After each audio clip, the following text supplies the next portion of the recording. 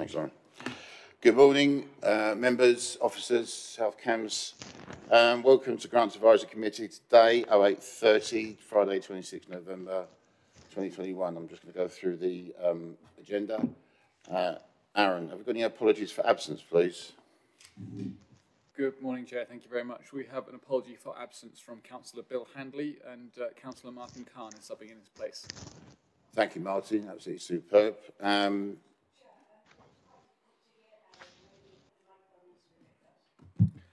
Apologies, Councillor. Is that better? Yes. Just for anybody watching the live stream, that's apologies for absence from Councillor Bill Handley, with Councillor Martin Khan subbing in place. That will be the many thousands watching the live stream. Right. Declarations of interest from members gathered here today. So no, thank you very much. And can we move to the minutes of the last meeting, please? I'll go through the usual process of by page. Just sing out if you have anything. Page 1, page 2, page 3, and there's only the signature on the back of page 4. So is that okay? I'll sign those off. Yep. Okay, thank you very much. Sign those, Aaron. Thanks. Okay, agenda item number 4, which is the review of the community chest grant criteria. Now, I believe that will be Vicky. Good morning, Vicky. Thank you very much, as I say, for coming in early. That's brilliant. Good morning, Chair. Thank you. Over to you. Thanks. Good morning, Chair. Thank you. Good morning, everyone. Before I start, Jay's not here today. This will be my last Grants Advisory Committee, and I'll be handing over to Cecilia. So Catherine's here today and Cecilia because Catherine will be overseeing the grants, supporting Cecilia when necessary. So that's that bit, and I will crack on now with the review of the community chest grant. Hopefully you've all read through our report. There's basically 4 amendments that we'd like to make to the criteria and the process. The first to bring in wildlife enhancement grants, which is the £10,000 that was previously, these grants were previously delivered by planning. We'd like to bring them into the community chest criteria to support biodiversity projects. This change will obviously require amendments to the community chest criteria, which we have included in the appendix. Parish councils will be eligible to apply for this funding, provided they're not already in receipt of the grant from the council's ZCC fund for the same financial year.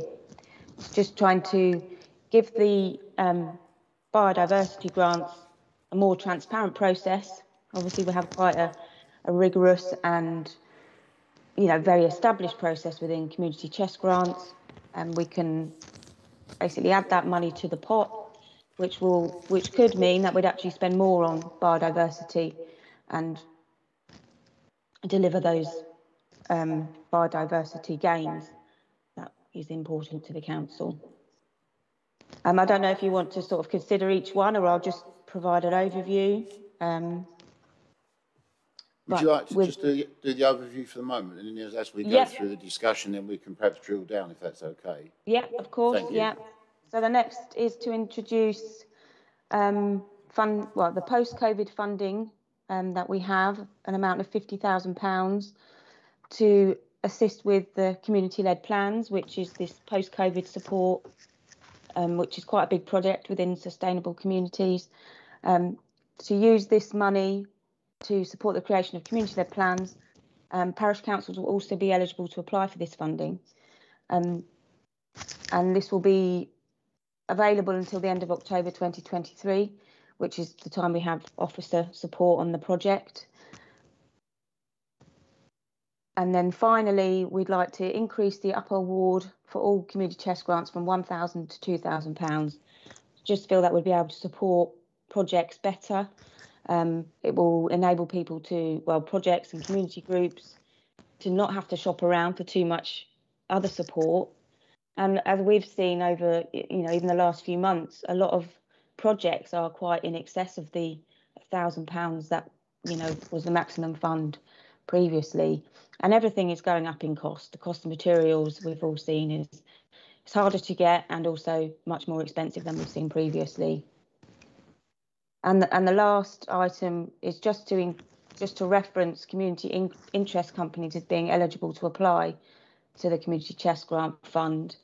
I mean, they are eligible to apply, but it just needs to be stipulated within the criteria, just for clarity. That's a very brief overview. Would welcome any questions on that. Thank you very much, Vicky. Claire? Yeah. Yes, thank you, Vicky. I've got a question concerning a community-led plan. I'm not quite sure myself how that will look in our villages, what a community-led plan might consist of. But I'm aware that some villages are interested in doing, perhaps putting together a village design guide. And in 2018, there was funding for, I think it was 8 village design guides. And I know that's more of a professional sort of planning document. But my question is, could some of this money be used for assistance with community? I can see the lead member finance shaking his head, so that answers my question. Okay, so I won't continue down that line. I thought I would just try it on. And so then also my question is, you know, what would, if a village wanted to, in a typical village which has, say, 10 little organisations going on, you know, a bowls club, a craft club, choir or whatever, they would presumably not be able to apply individually for this grant. It would have to be, they'd have to create a community-led plan in order to access this money. Yeah, I suppose, you know, those individual groups, if they needed some funding, could apply to the normal community chest funding as you know, as applications we see anyway. What this is trying to encourage is for communities to basically build on that, you know, that sense of inclusion that we've seen over COVID, and just see what villages and parishes want to build on and improve within their communities. And the purpose of this money is to kind of encourage them to perhaps take on a community-led plan, or assist them with something they're already doing. So, you know, surveying the residents, putting on events. I mean, you know, Emma Dyer and I are working on the project along with Catherine, and we're kind of seeing that the range of what people want to do is quite diverse, but they all want to build in that sense of inclusion again, and build on what they've already established throughout COVID. And we just want to kind of enhance that and give them some, you know, financial support where possible to achieve what they can within their communities. I mean, Catherine, if you wanted to add anything on more to that, then do. I think you've pretty much covered it. Thank you, Vicky. It's for the creation of the plan itself. It's not for the project. This particular pot of funding would be ring fenced, and it wouldn't be used for the projects that would be delivered as a consequence of the creation of a community-led plan. But those organisations that you speak of, Councillor Daunton, that might want to apply for funding anyway, would be able to do so from the other side of the Community Chest Fund, as Vicky said.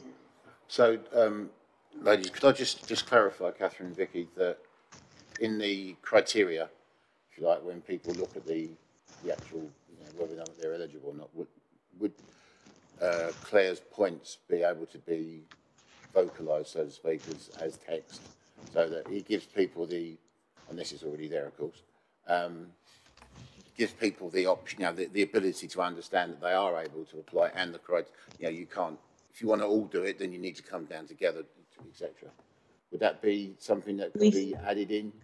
We think we've got that covered. If you feel as though that's not clear and wouldn't be clear to groups applying, we would be able to add in something that said, yes, those explained even more clearly that the costs involved with delivering projects are eligible from the community chest itself.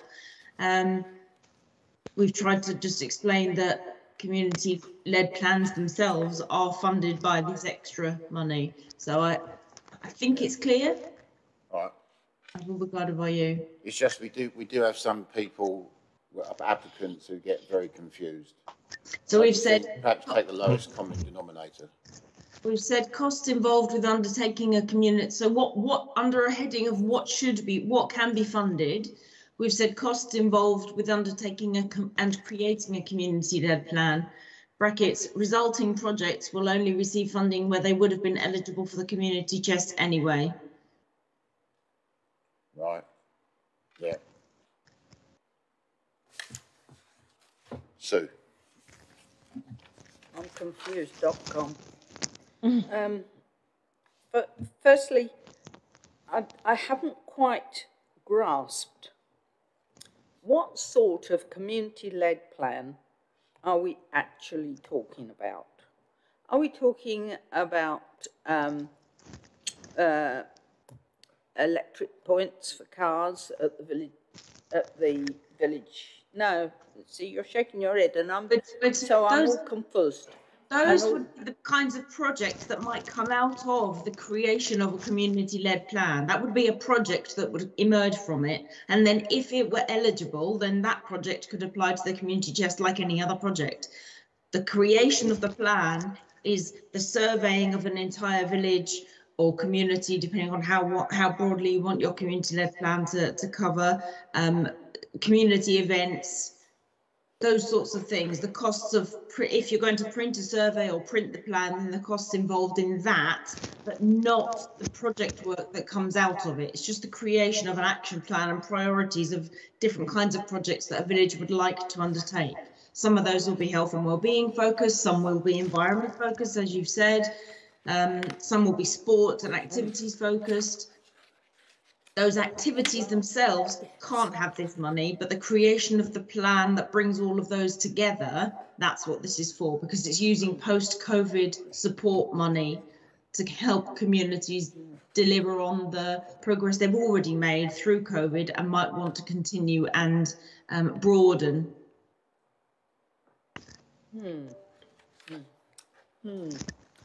Okay.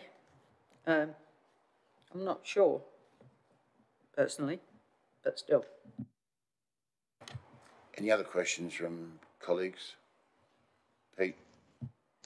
A little bit following from Sue's point. I'm not against this fund. It actually sounds very sensible, especially the fact that we're going to roll it through to October 2023. I think from my point of view, the only thing that's kind of missing at the moment is some real tangible examples, because I do share Sue's concern that if we presented this to the parish, they would sort of, my parishes anyway, would scratch their head. But if we gave, so I think that the officers have some good ideas in their head, and I don't want to stop this. I think it's very, very positive, but I think our parishes will really need some help saying, you know, here are 5, 6, 7, whatever it is, examples, to be able to do it. Otherwise, we're going to get 500 questions. Catherine, do you want to come back on Pete's point, Catherine? And then Sorry, John, yeah, if I may. John, follow on. The work that Emma Dyer and Vicky have been doing to create the community-led planning toolkit, which is now live on the website, provides you with lots of examples of what a community-led plan is, how to do it, action planning templates, and so on. So there is a whole toolkit there available to support parishes. Emma's been doing quite a lot of, and Vicky have been doing quite a lot of promotion of this at things like member briefings and in a workshop that was held last week with Councillor Handley. Lots of parishes, 30+ parishes came along and were interested in how they should continue beyond COVID, either with a community-led plan or with projects that they just want to set up and get running immediately. So there are lots of parishes already talking about it and doing it, or who already had a community-led plan and want to just refresh those. So there is a lot of support. I think if your parishes don't know about it yet, then we need to push that comms even further. It's gone out on social media and in other ways, and as I say, it's on the website. So there are examples, and there are examples on the website of what this means. I just need to get that message out to people, I think. Catherine, before John comes in, you have just asked Chris, bearing in mind that 3 people, or 4 if you like, including myself, have mentioned the things that have been mentioned, if you like. I'm not going to go over it again. But you know, when in the notes here in the agenda item in Appendix A, on the actual website where it says community-led plan (brackets parish plan), Yep. Can that be made into a link, or is it already a link?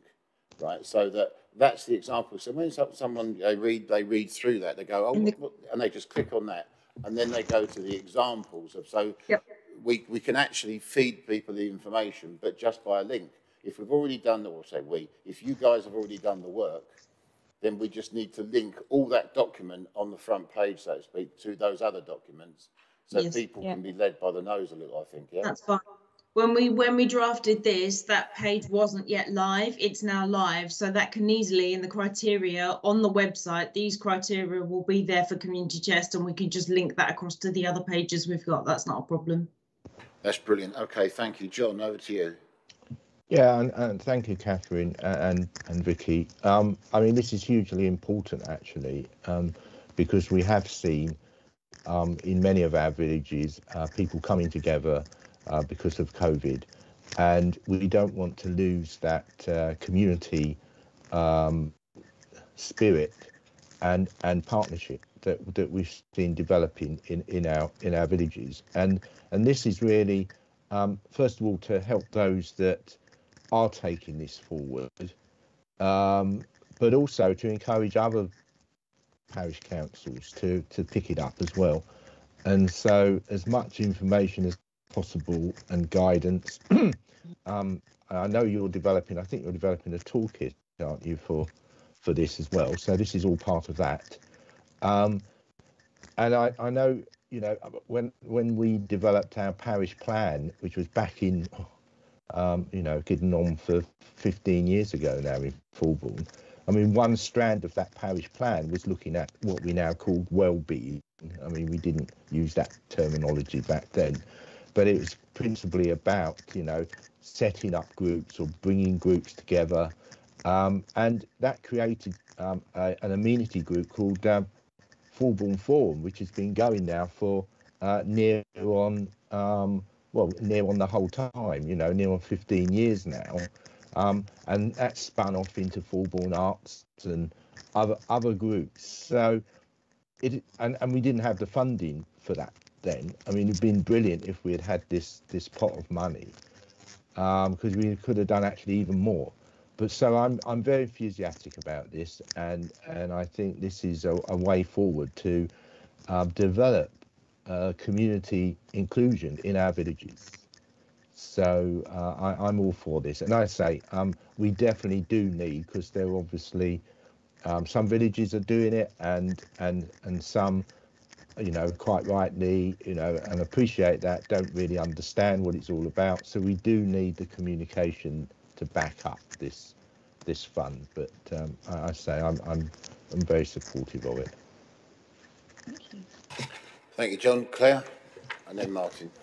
Thanks, and just to follow on what John was saying, I was actually present, I think it was last Thursday, at a discussion at a parish council where it wasn't directly related to community-led planning, but it could have been. But there was still some confusion over what a community-led plan is, as opposed to putting effort into a village design guide and a neighbourhood plan. And the latter two are very much planning with a capital P documents. And so I think it's really important to make a distinction between the three so that people know exactly where they're going, how they make a decision on that. Catherine? Yeah, just to say that on that basis, we've taken away any reference to planning in our documents and website when we refer to community-led plans, and it's now plan or plans, not planning, just to help that a little bit. And we've arranged for our second workshop on the 7th of March to include a section that will be delivered by Alison Talkington, who's the council's officer who leads on neighbourhood plans, to do a section on the differences between neighbourhood plans, community-led plans, and the other options that are available to communities if they want to take them. So we're doing what we can, and hopefully the toolkit also makes that distinction as well between the two. Can I just add on that workshop? Could members be invited as well, please, to the workshop? Yes, members were invited to the first one, and they would be again. They'll be invited to everyone. I think we're going to do them quarterly as a minimum. I think. Sorry, go on. Pete Martin's next. Pete, hang on. I'm just thinking here. What I'm hearing is that we need to, as I said earlier, we need to have the lowest form of or common denominator. So some parish councils that I attend have a very different ability to understand some of the language that we use as a council, and just because it has the word plan in it, as Claire said, they assume it's to do with planning, and then you have the 50 questions trying to explain that it's not and it's something else.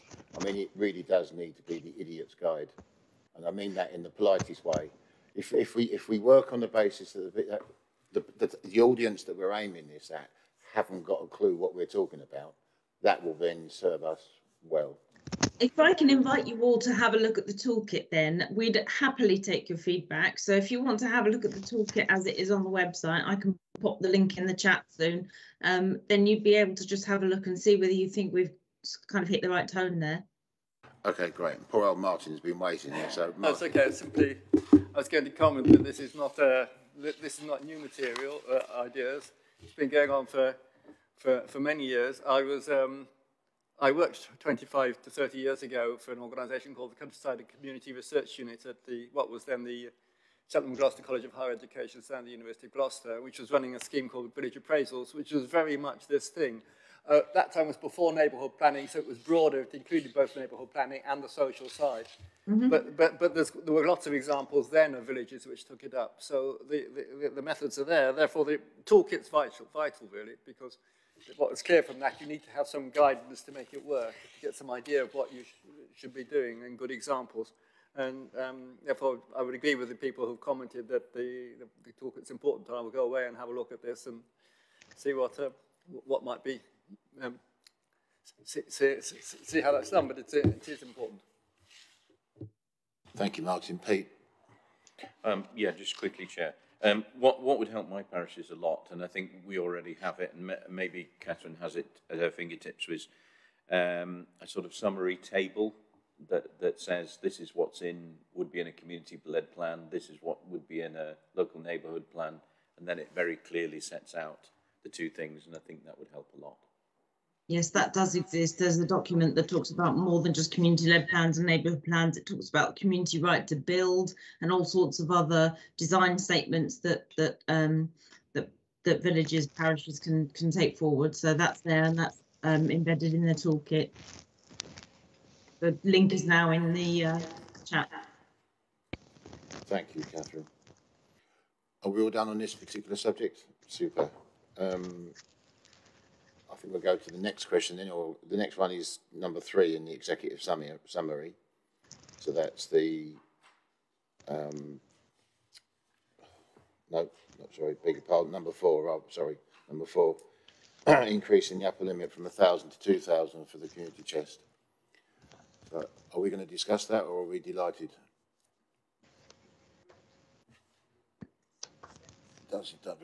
As Vicky described, the things have gone up. It's brilliant. So, okay, we'll take that as a. I beg your pardon, Peter. So just for clarity, so this is going forward. So any parishes received 1,000, they don't come back and apply for another 1,000. This is for new schemes. Is that right? It's not retrospective, is it? No.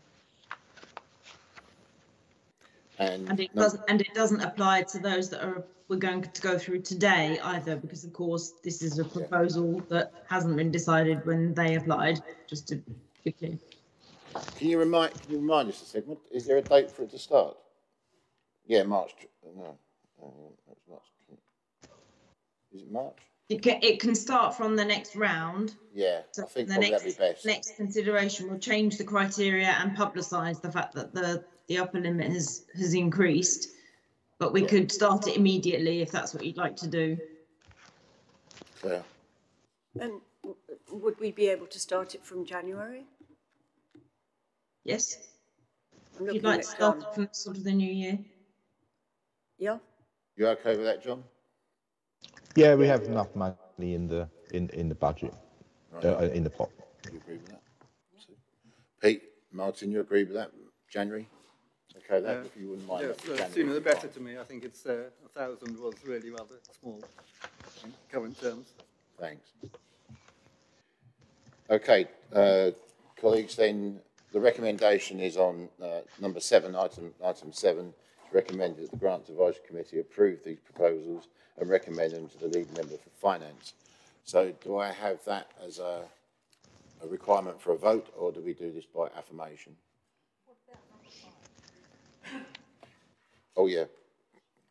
Number 5 is just an inclusion, isn't it, of 6. So I think I was taking that as read. Are we all agreed?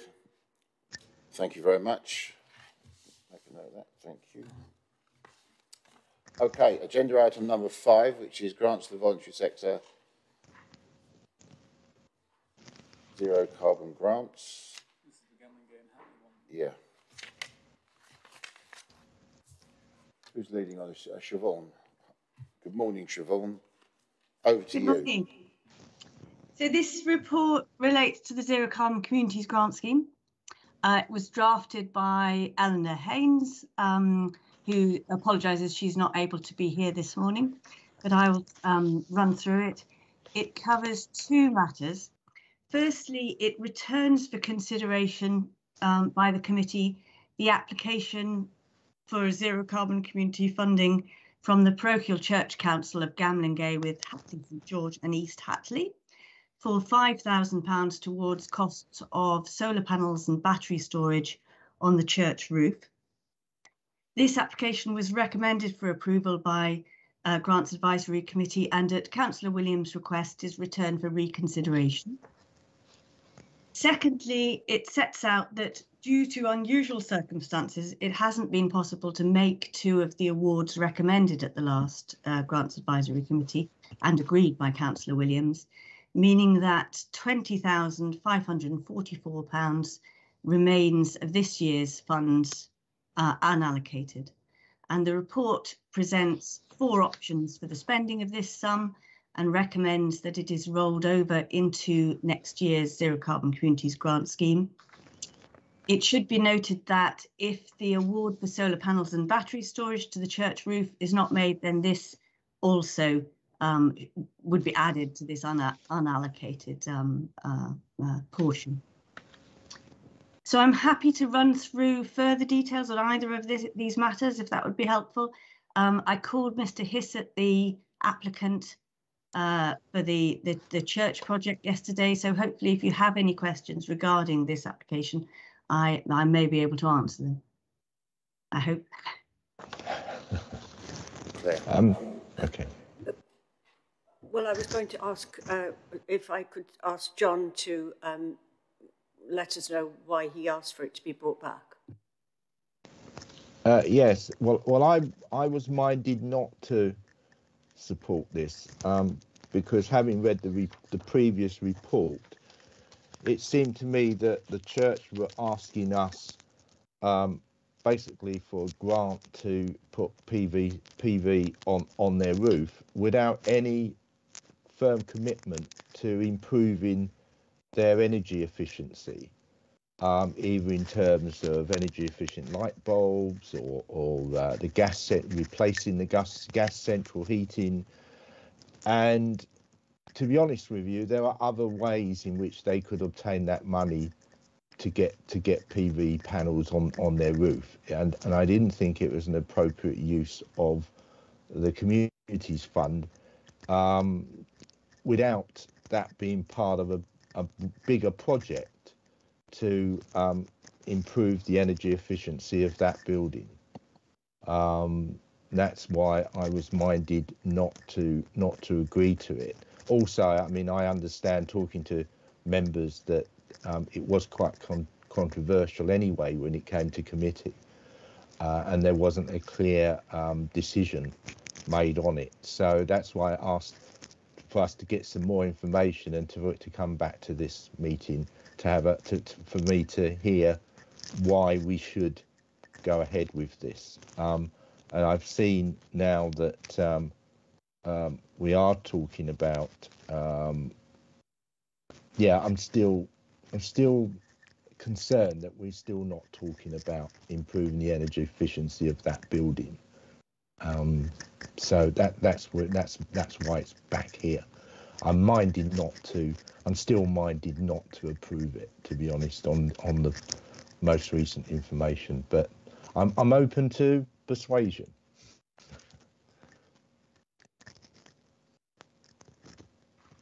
Claire. Yeah, so I don't want to rehearse all the discussion that we had last time, because John is right. We did have quite a long discussion about this. I would support it, but I think I'd want to see it in a broader context, because there are many churches who want to do this kind of thing. And I think it was last year we supported St. John the Evangelist in Waterbeach, doing quite a big project on energy efficiency. And I happened to be in there last week, and it was very nice and warm. My thoughts on this are that we are likely to get more of these kinds of applications, and I would really like us to look at it in the round, because within Community Chest we are able to support buildings of historic interest.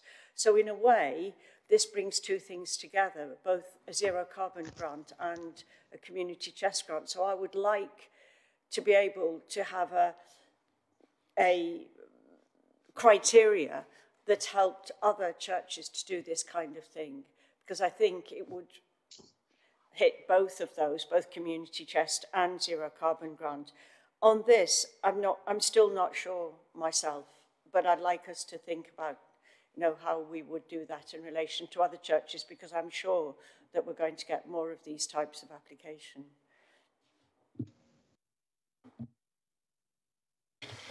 I'm a bit uncertain as well, but something that I would want to know is what the electricity is going to be used for. A large church like this will probably have a little bit of lighting, and it won't be. Solar panels will never be of any use really for heating, because they won't generate when it's needed, and it won't be of a scale which will make much. Even with a heat pump, won't produce enough to be able to heat, at least at the times of year when you're wanting the heating. So it's not really. I think, in a sense, that heating is a red herring. It's not going to substitute that. It's going to substitute lighting if you've got cooking, if you've got washing facilities. Now, within a church, not a normal ancient church, like there might be a bit of lighting. I can't see them probably having cooking facilities, but maybe there's a village hall next by which can be supplied by this. So I would want to know how the energy is going to be used, really, for it to be useful. As a pilot, that is interesting. It will be interesting to see, and maybe that on its own is a justification, but I do feel there's perhaps need for a little bit more information, at least for what we've been provided. Maybe it's been provided to the officers, but we haven't received it. Thank you, Martin. That's a good question, Siobhan. So is there much more detail in the application that we haven't seen? There isn't in the application, but I have some further detail, or to be honest, actually, I'm not entirely sure what was in the, I could check, but what you've been provided. I can add a little bit of information which is relevant to the questions which are being asked.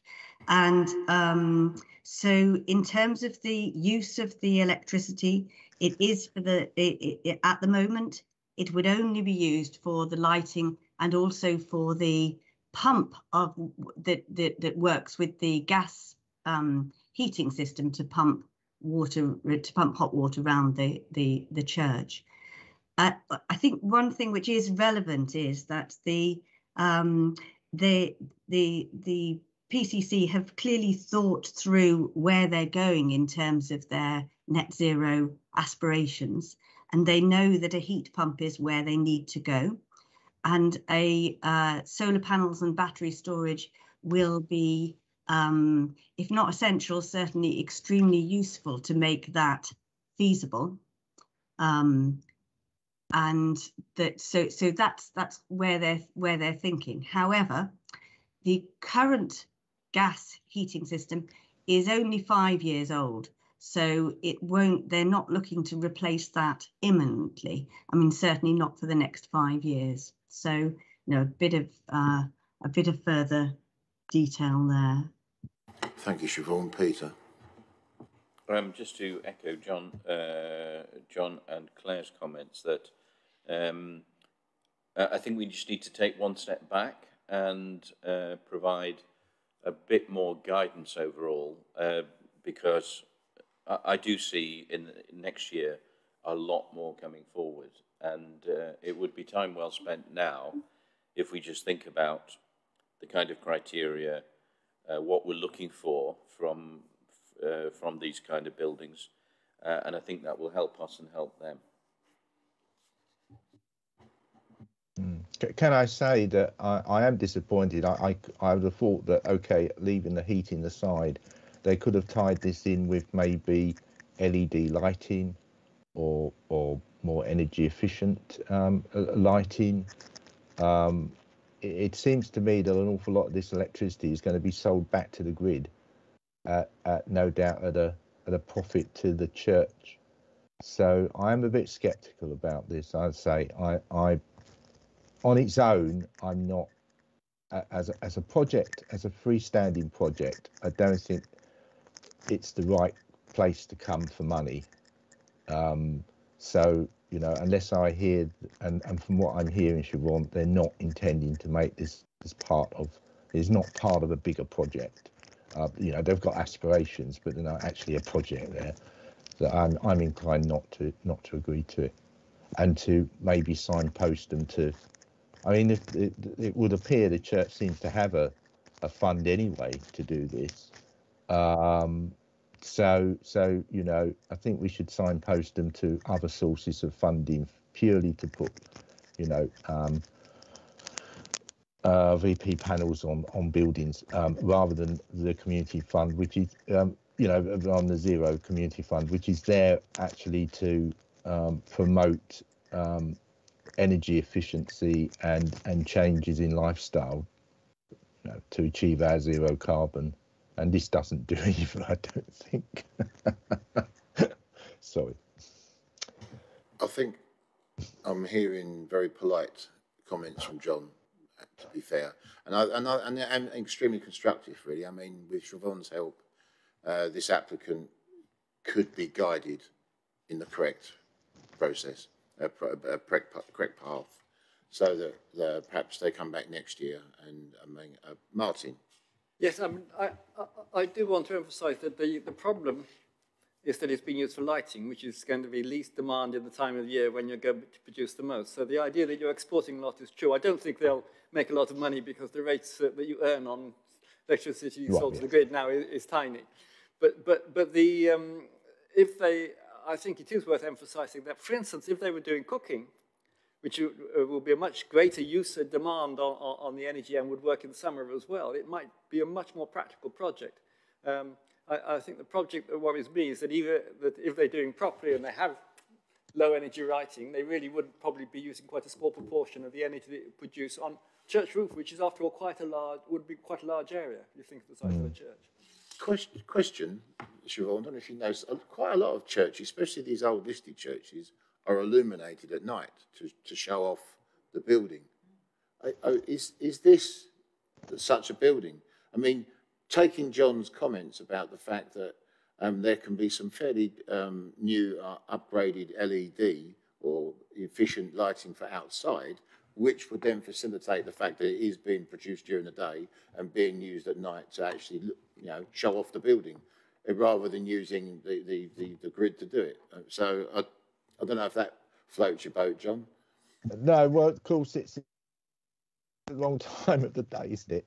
I mean, you could offset it. You could say, the electricity that was being produced during the day could offset the cost of the electricity being consumed at night.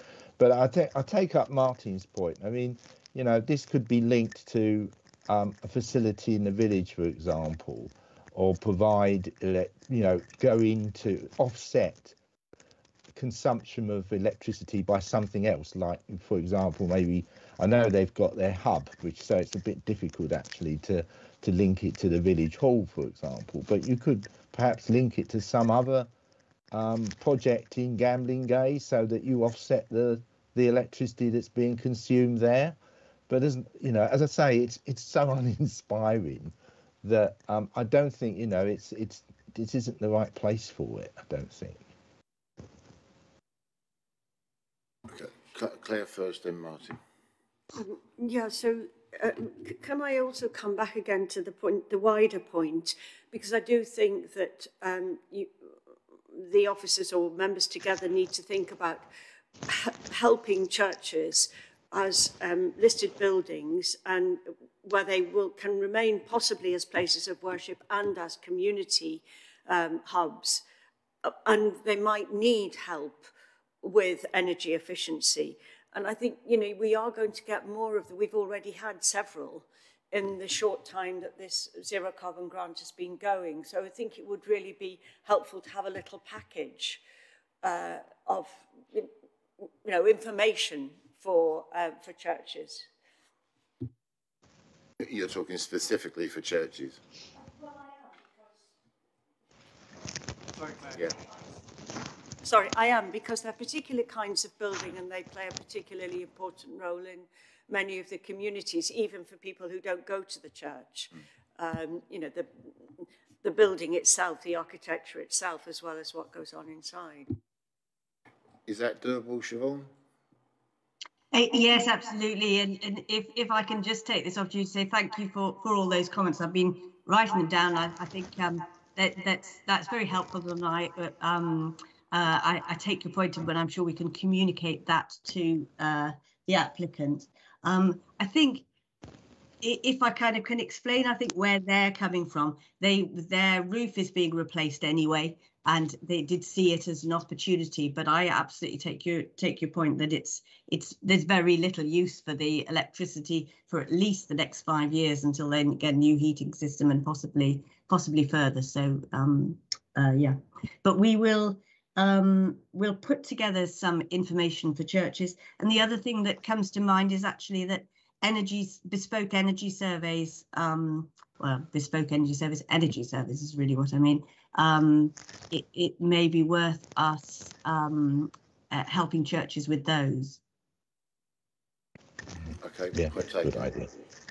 Martin? I would just emphasise that in proposals, the battery element is actually very important. And in this case, this sort of use, you probably want battery elements lasting sufficient for several days, not just for one. To give you an example, I've just had a solar system installed under the county scheme, and there is a fact, 2 days ago, I think we produced 0.3 kilowatt hours in the whole day. The following day, we produced nearly 10. That's the sort of difference in production you get over the winter period. And you really do need quite a large storage to be able to be secure of having a decent contribution in the winter period. Thank you, Martin. Okay, members then, I think what we've heard from lead member for finance, obviously Siobhan's case, and what the questions that have been asked here today, would I be right in saying that we're going to reject this on those grounds? Sadly reject, I think. And I think if we could use the word sadly.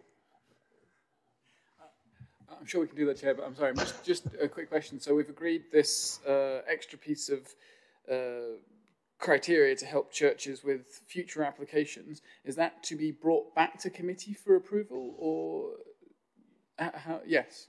Siobhan's got her hand up. We'll bring back proposals for small revisions to the scheme in any case, and we'll take this we'll include this in those, I would suggest.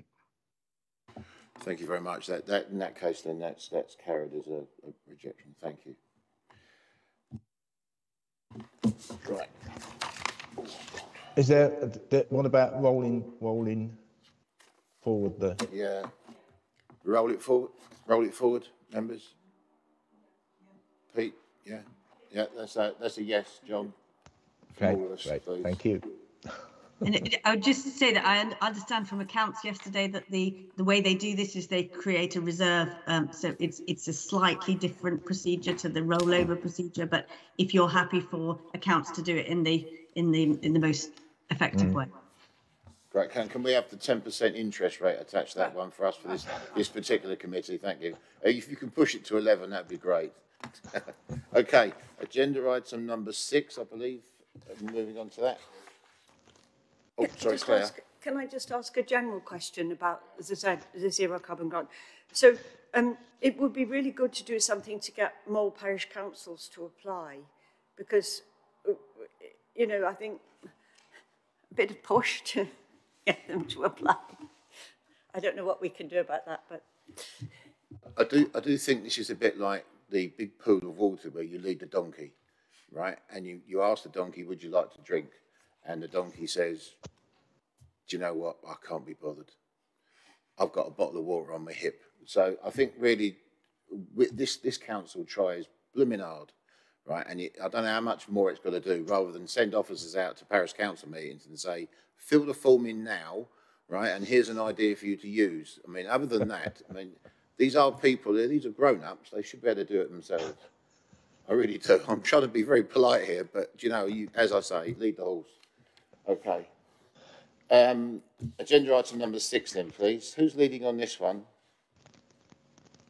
Is it Vicky again? Come back, Vicky. Sorry, yes, I'm here. Over to you then. Thanks. Okay. Community chest funding applications.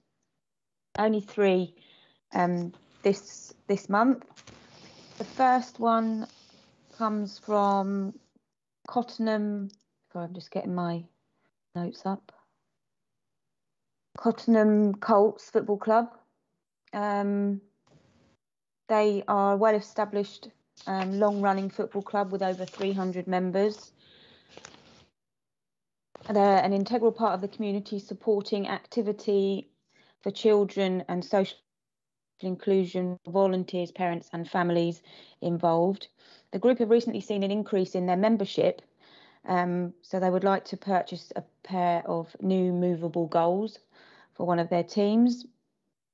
The total cost of the project is £3,024. They're looking for £1,000 from Community Chest. They will be meeting the shortfall via co-op community funding, a FenEdge Association grant, both of which are waiting on their pending decisions for those. But they have said that they will meet any shortfall with their club funds. So, you know, regardless of whether they get those grants, they will still have club funds available to support that. District Councillor support, both Councillor Wilson and Councillor Goff support the project. The Parish Council support the project in principle, but unfortunately do not have any funds available to offer them financial help. So that is Cottenham United Colts Football Club. Thank you, Vicky. Anybody going to make a comment, or are we in agreement? We all agree. That's an agreement. Thank you very much. Lovely, thank you. The next one comes from Great Chisel Bell Ringers, and they are a community group. They were first established in 1998 and currently have 18 members. They ring the bells of St Swithin's Church in Great Chisel, have practice and teaching sessions once a week. Ring the bells obviously before weddings and national events. They would like to increase their membership and recruit new and teach new ringers, but unfortunately their bells are in need of much refurbishment. They say that initially their bells fell into disrepair in 1979, and they refurbished them on a shoestring, so to speak, in 1999, just so they could ring them for the millennium. But they have been ringing them ever since. But the bells do require attention. Now, the group have been fundraising since sort of 1998-99, and they have raised a total of £50,500 through fundraising, other grants, and also they've had a new bell donated to them. So the total project is to renovate the 5 existing bells and install a 6th bell. Although there's still a shortfall of their project, they do require a total of £91,700 to complete the project. The Essex Association of Charge Ringers have encouraged them to commence the refurbishment. They feel quite strongly that they'll secure other funding from other organisations. The group issued a statement about their funding. The group recognise that the project costs are a considerable sum of money for a small community to raise, but have said that since being assured by the Essex Association of Charge Ringers and Whites of Appleton Limited, which are the bell hanging company, that their 35,000 which they've raised from fundraising plus secured grants put them in a strong position, and there are several grant giving bodies who specialise in funding bell projects, so they've got applications with those other bodies. They also state that the church, as a listed building, the parochial church council should be able to reclaim any VAT. They have initial pledge to meet the cost of a 6th bell from a local benefactor, and I've detailed in the appendix the costs and also the fundraising that they've done to date. So the builders will cost 30,000, the bell hangers 58,700, and engineers 3,000. So a project cost total of 91,700. Fundraising stands to date at 35,600, and grants and other funding secured. They've got £400 from the Sharp Trust, 3,000 from the Barron Trust, 9,000 from the Essex Association of Charge Ringers, 2,000 from a group called EPRL, which I failed to find out what that acronym stands for, £500 from Stansted Airport, and a 6th bell costing almost 8,000 has been donated. The group have asked the parish council if they're able to offer support, but unfortunately, although being very enthusiastic about the project, are not able to donate any funds. They are applying for further grants, as I said, but for remaining funds, they are seeking local sponsorship from local companies, and any shortfall will be underwritten, at least in the short term, by loans from their members. I did ask the question why obviously the PC Parochial Church Council weren't able to help, and they said that the church has historically always been a separate financial entity from the bells, although all bills go through the PCC to claim back VAT and gift aid where possible. The PCC has confirmed that due to other project commitments, they are not able to give financial support. The Church of England, which is their governing body, supports the project and has granted their permission to have the work done, but they are not able to offer funding either. So that is the Great Chisel Bell Ringers.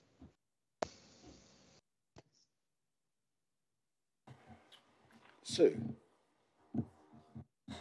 Can I just ask whether the 91,700 is pre or post VAT? I think that would be post VAT. So you could take 20% off that? Yeah.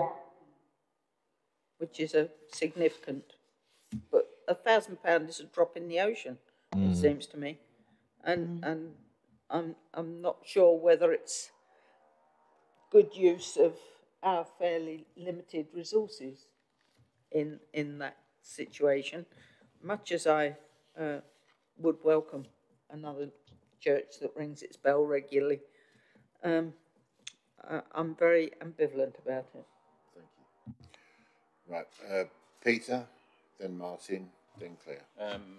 Thanks. Yeah, I'm just trying to, I understand Sue's reservations. I'm just trying to think about our consistency. We have supported, church clocks and other things because they're very much community orientated for things like Remembrance Day and certain things. And so, although this is a small part of the total that they've got to find, it seems they have worked pretty hard, including, you know, 7,900 from one person who's donated. So I think, but I'd be open to discussions with others that we would be consistent if we supported it.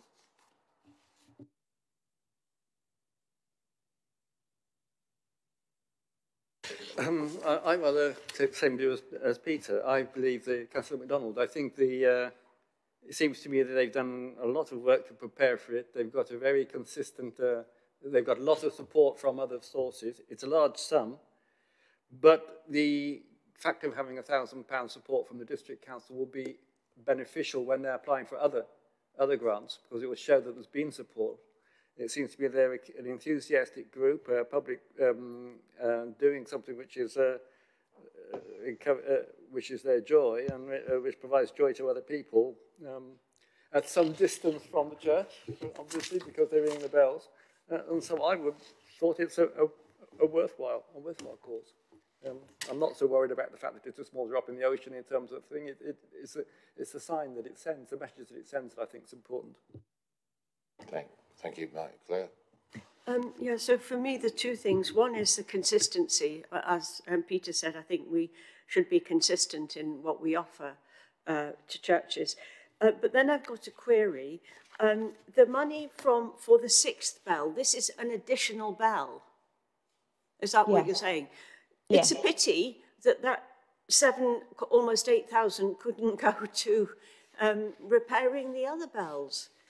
I mean, that just seemed odd to me, really, you know, that the benefactor wants a bell all to himself or herself. But yeah, I think the 6th bell was sort of part of the whole project of making the bells sound better in unison.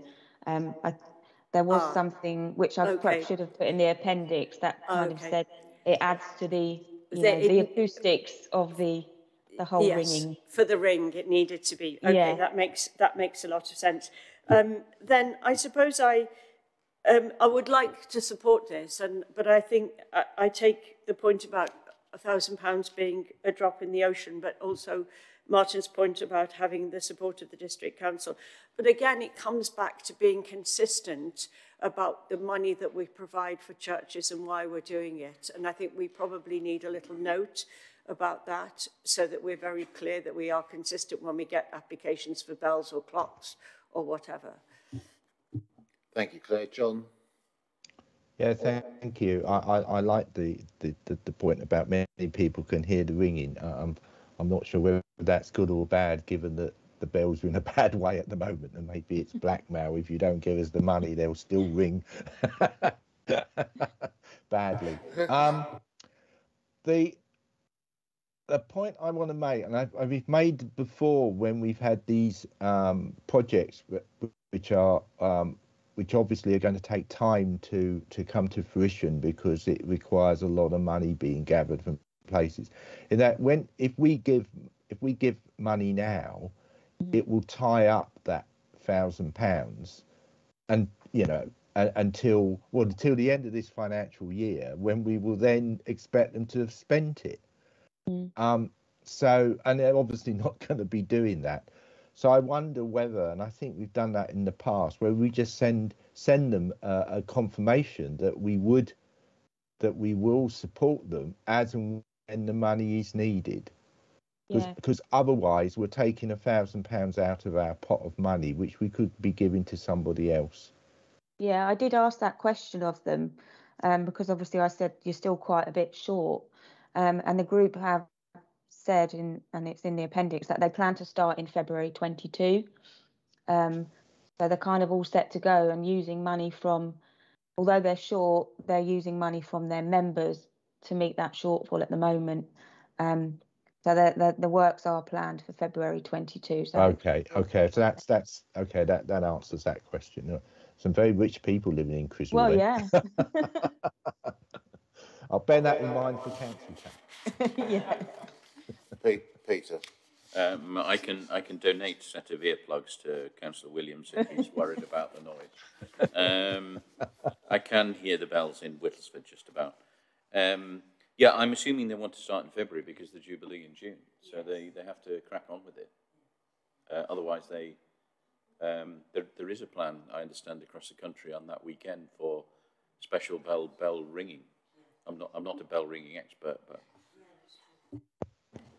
Claire? Actually, thank you, Peter. That reminds me to ask.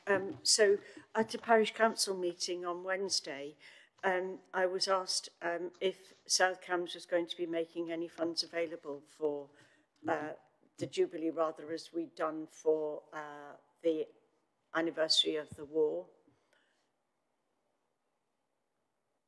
That's a good question. I'm looking at the lead member for finance at the moment. I don't know. It's something we'll take away and discuss in cabinet. Peter? Yeah, I think it's not been discussed so far. Personally, I think we should, especially if we have funds available to roll forward into the fund. But obviously, there has to be a decision, you know, in cabinet and then for the council as a whole. It would be worth, in the meantime, if then the officers can do a quick scout around other authorities and what they're planning to do or not do. I think that's a case of the officer class and the cabinet class on that one. Then we'll leave those decisions to you, and you can tell us what we're doing afterwards.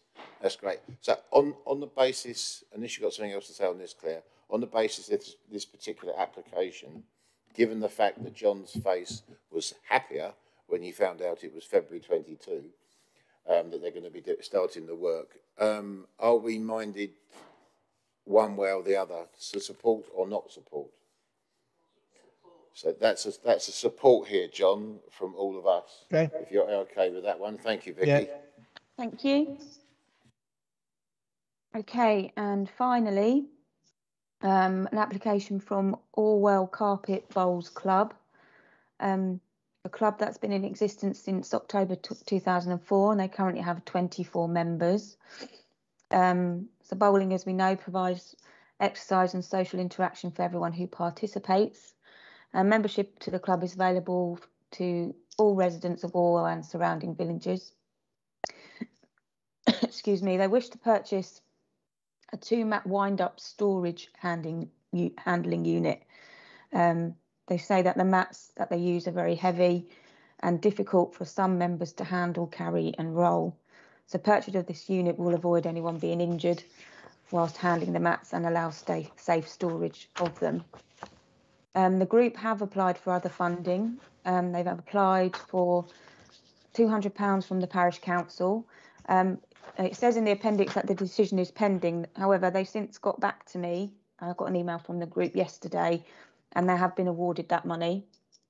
And also the Rugby Benevolent Fund, they initially applied for £200 from them, but they have advised me that actually they awarded them £500. Which they weren't expecting. So initially, although they were asking us for £492.95 towards the project, they actually only need 152. That should say 95. Yeah, 152.95 to meet the shortfall. So quite a small sum of money just for the purchase of these mats. They've done quite well with their other grant funding. Councillor Van der Weyer has emailed and is in support of the application, and obviously the parish councillor, because they've given them some financial support towards it. So that is the Carpet Bowls Club. Thank you, Vicky. I'm looking around the room and I'm just thinking for £152.95, it kind of does fit our criteria somewhat. So to save injury, should we have that as an approval? Yep. That's another one. Thank you very much. You've got a 100% record at the moment, Vicky. That's lovely.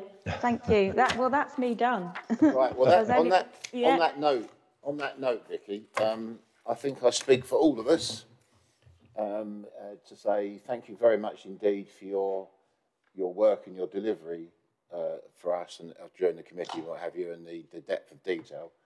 So that's really, really lovely. Thank you. And that Cecilia has got a hard act to follow, and we will demand from Cecilia the same level of input. And she's coming online now. Well, see, I know Cecilia. She only lives down the road from me, so we often meet for a cuppa. So, yeah, she'll take the mickey out of me now afterwards. So that's good. All right, so thank you, Vicky. We are really grateful for that. Thank so you. Thanks. It's a pleasure. And that brings me to unless there's any other questions from members, that brings me, John. Sorry. The next meeting, I've got it in my diary for 2 p.m, but I see on the paper it's 10. Could you just confirm what time it is?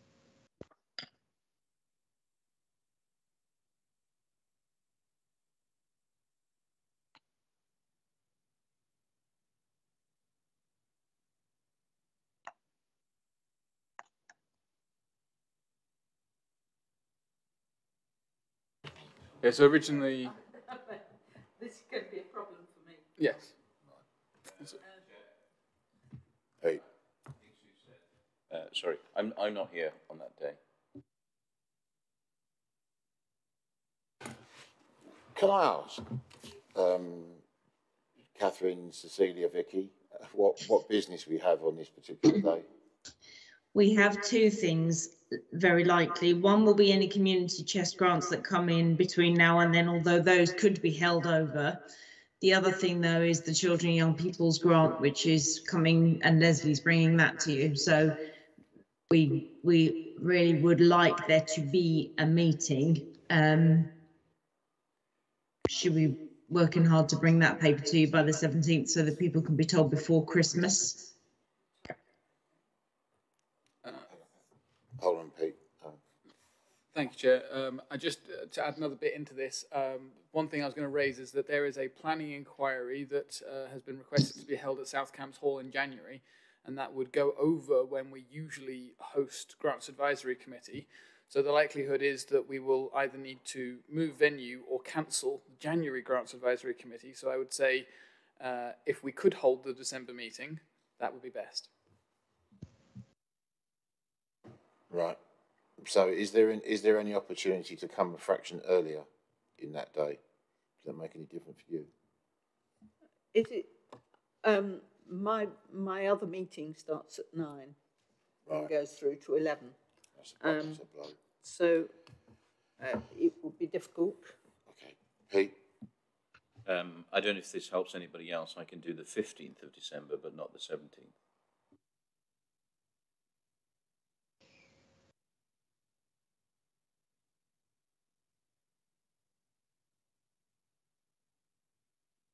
I think the challenge there for us would just be in making sure we have enough time to get the paper on the grants. But we could do our best if the 15th works.